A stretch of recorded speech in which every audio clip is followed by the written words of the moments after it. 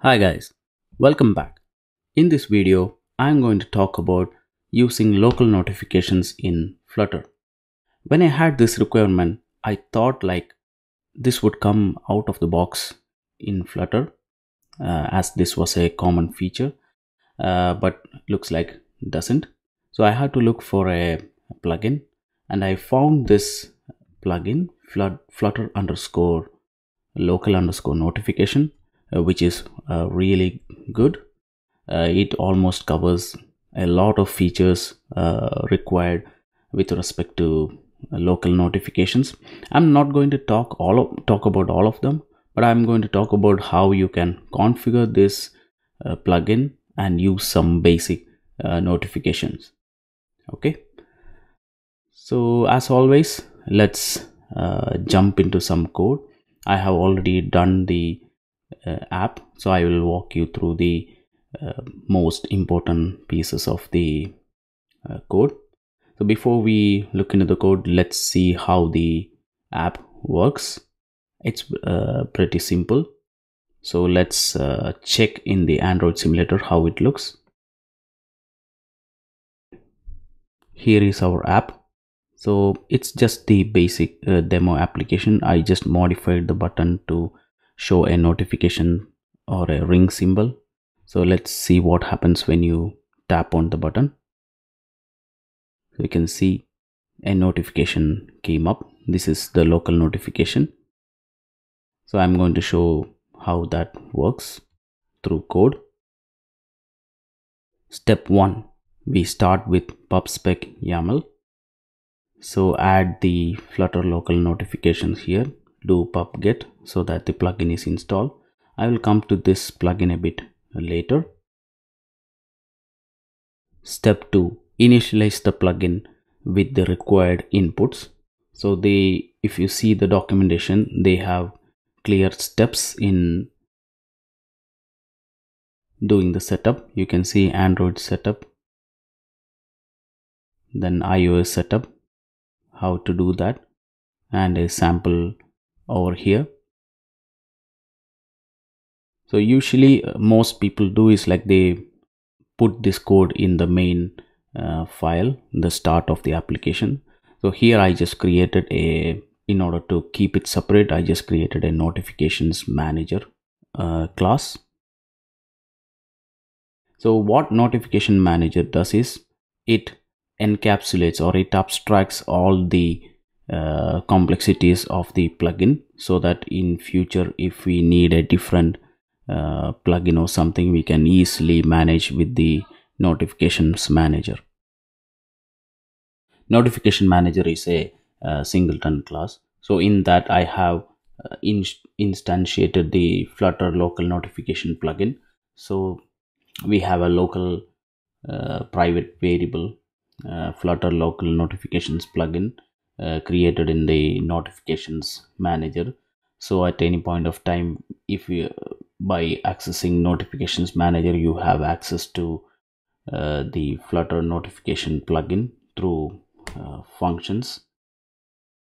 So here I have the shared instance of notification manager and a list of test messages. I will come to this bit later. So this is the first setup that you need to do.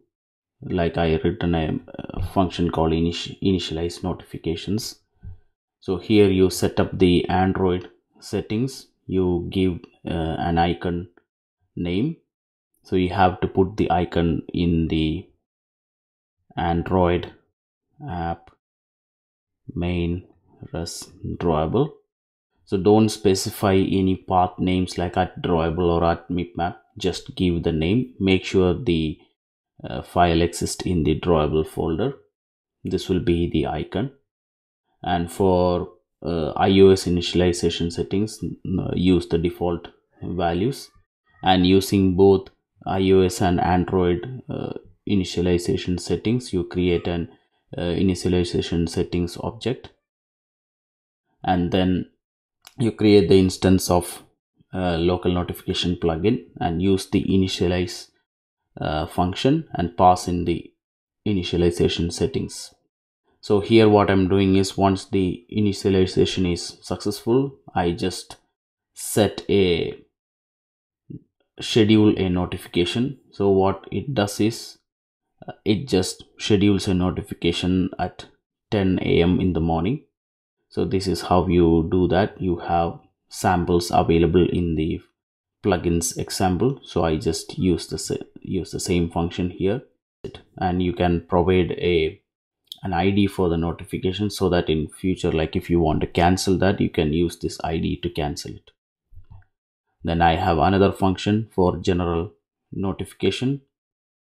I have written accessor functions, so when which, like at any point of time, if you want an instance of notification plugin, you can get that through this function. And there is another function return cancel notification with ID. So if you pass in the ID, you can cancel the notification if it exists.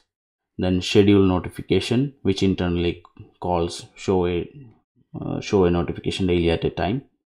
Then show notification, which calls the normal just showing the notification.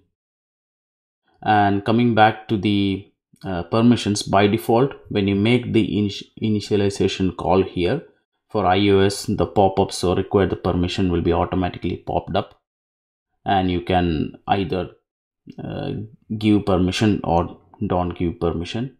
So that is being handled here. You can even use request permission also. All those details are present in the documentation, so you can read through that, but this is for this video, it's not that relevant. So I just use the default settings, and default settings will pop up the notification request permission by default.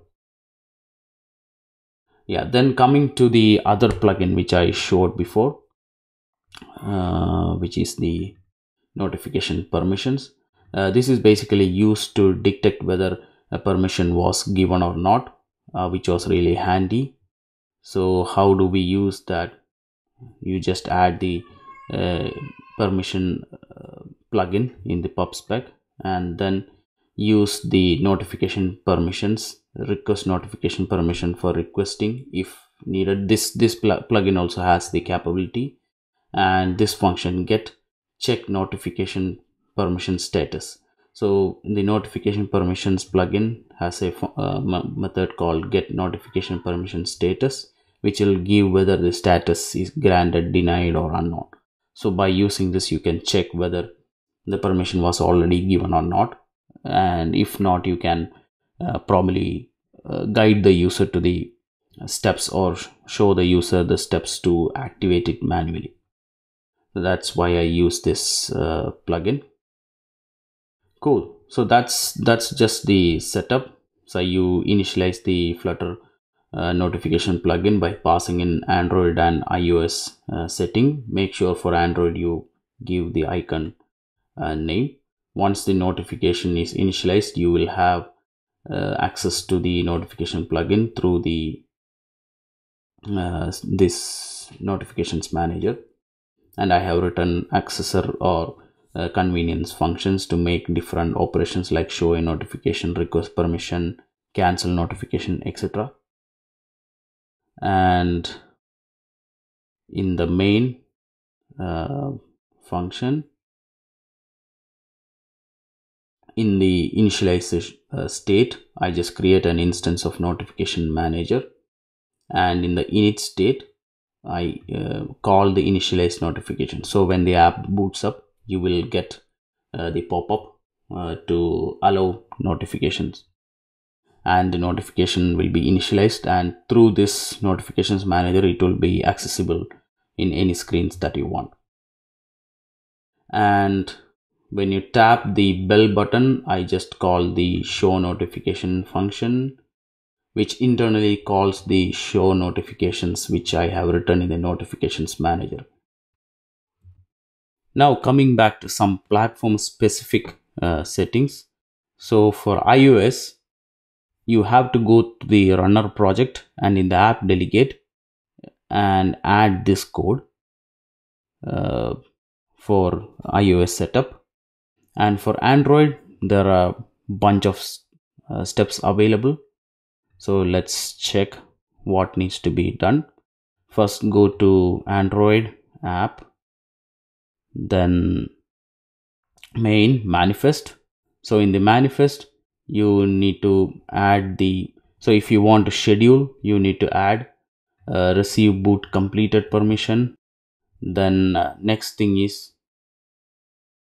the receiver code. All these things are present in the documentation, so you need to add this specifically if you want to have schedule notifications. That's it in the Android manifest. The other next critical thing, that if you use a string source or minify the build, then you will get some error where for example I used to get this error like Java line no such field exception drawable. This is basically because of when you shrink the binary, we couldn't find the drawable resource. So in order to fix this, what we need to do is we need to create a Proguard rules file. So this by default doesn't get created, so you probably manually need to create it. So in this case I just copied from the example code available as part of the plugin, and you just need to add it. And this is one critical line, so you need to add this rule to make things work. Then you need to, in the rest folder, you need to add this raw folder and keep XML, so that the files in the drawable folder are not shrinked or removed. Then in the build.gradle file, in usually like you don't get this error while in debug mode, but if you are using any big big plugins like Cloudflare or something, you have to add minify enabled in debug also. So in that case you will get this error in debug. So add this code for both release and debug, like the minify enable string resources and the Proguard settings for both debug and release. So this is very critical to prevent errors or build errors when you use the plugin. And make sure you add the raw keep XML so that the icons are not missing. Cool. And that's all. Cool. I will put the link to the source code in the description, so you can take it and try it out. Thank you.